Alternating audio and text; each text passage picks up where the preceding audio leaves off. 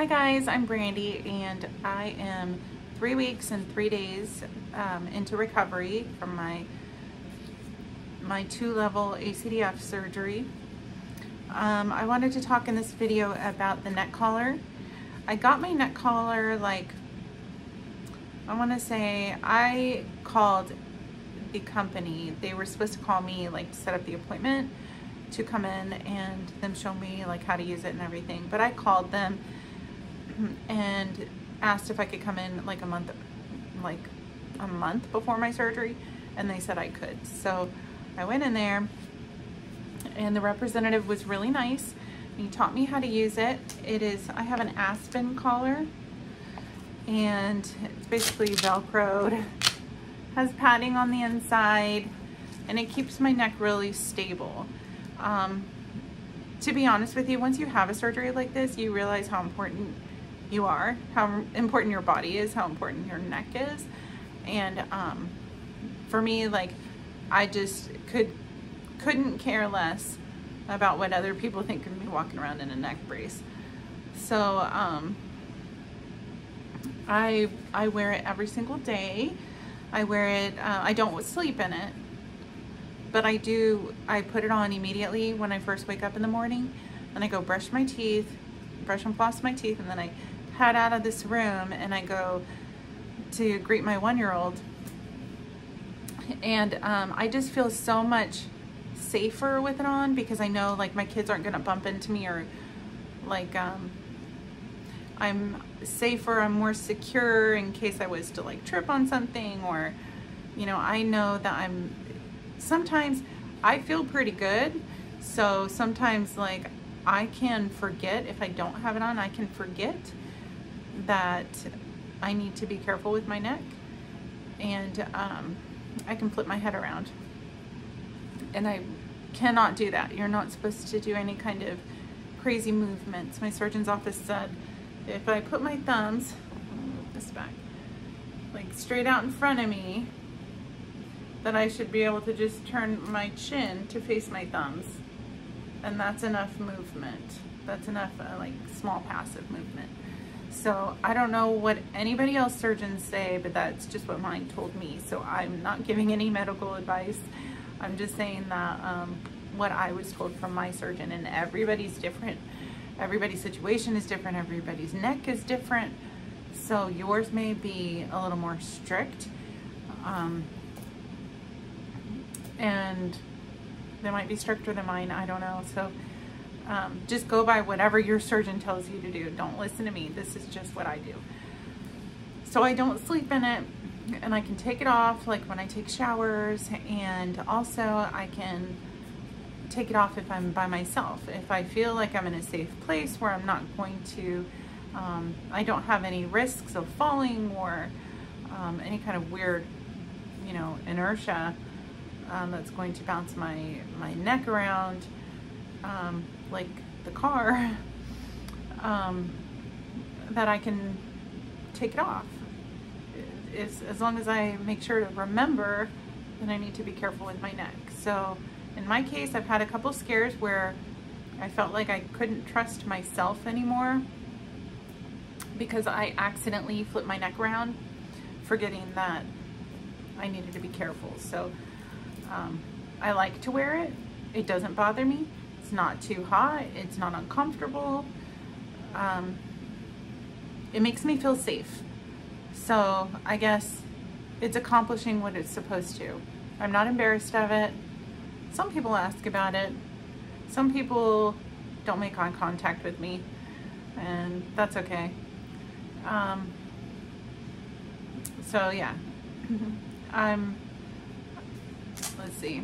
They told me that if the padding inside gets yucky, that I can change it out. They gave me a replacement, and I can also call the company, like, to get more replacements whenever I want. Or if it doesn't feel comfortable, I can call the representative and he'll come to my house and help me figure it out.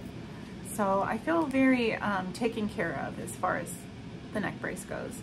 It has Velcro on both sides, and the representative marked with a Sharpie marker like where I should line up the line on both sides. I wear it a little bit tighter than that because I feel a little more comfortable when it's a little more tighter. Let's see. So the car, wearing the neck brace in the car,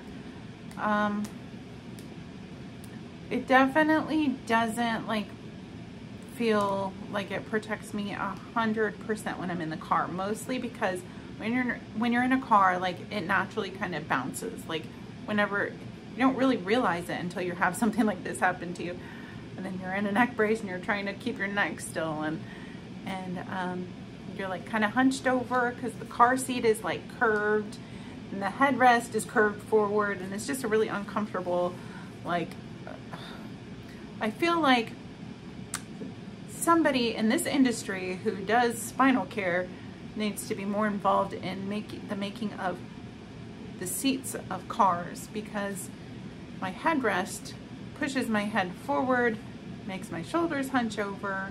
Might be because of my height, I don't really know.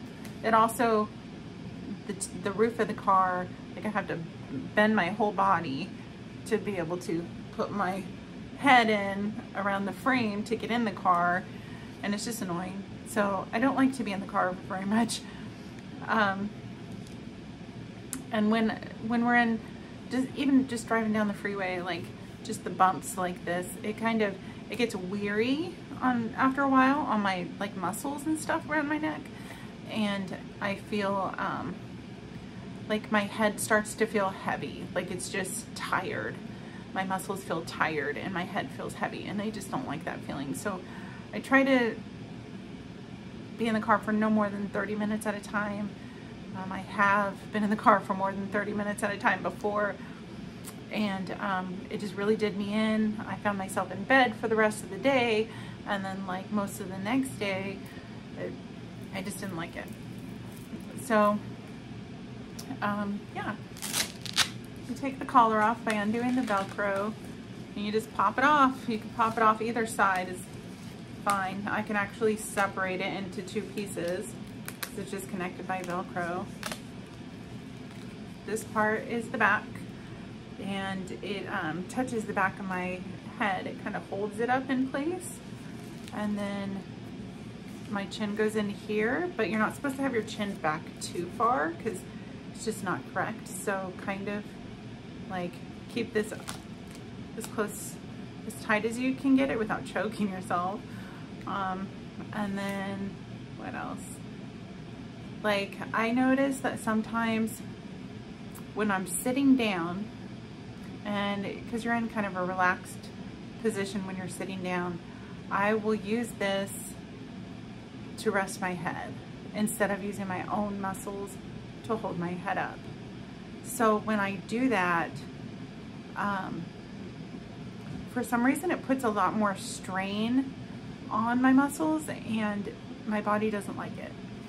So I have to really be intentional about proper posture and holding my head up with my own muscles instead of getting lazy and holding my head up with the Aspen collar instead. So I hope that makes sense.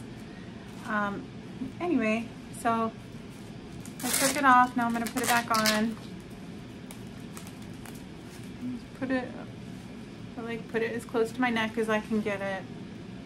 Move my ponytail around. Now my hair is the most pain in the butt part of putting on the collar because I have long hair.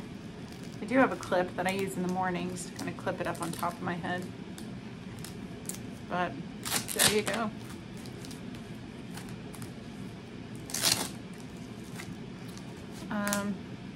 It's comfortable. It's really comfortable. It's not anything that's unbearable or that I could not do. I feel safer with it when I'm out and about, and I know that it's here to help me, and it's very useful. So I like it. Before I had surgery, I thought I was going to hate it and be so embarrassed, and that it was going to be so uncomfortable and this and that. But I guess the hardest part is, like, today we went to the flea market and we're walking down the center aisle. So whenever I go to a store, you're walking down the center aisle, and unless you're looking at something dead on, it's really hard to look around. But I mean, that's with or without the collar. That's just because you had the surgery. So like, to be able to look to my left or to my right, I have to turn my whole body. So like, I kind of have to get a lock on with my eyes like ahead of time if I see something way out in the distance that I want to see, that I want to stop and look at. And then when I get to it, then I'll turn my body and look at it. So I'm getting used to it. I'm not that embarrassed of it anymore. And I know that it's here to help me. So it's not that bad and it's comfortable. So that's all I wanted to talk about. And if you have any other questions about the neck collar and anything else that I can answer, just drop me a comment. But yeah, so that's all I wanted to talk about in this video. So I hope y'all have a good day. Thanks.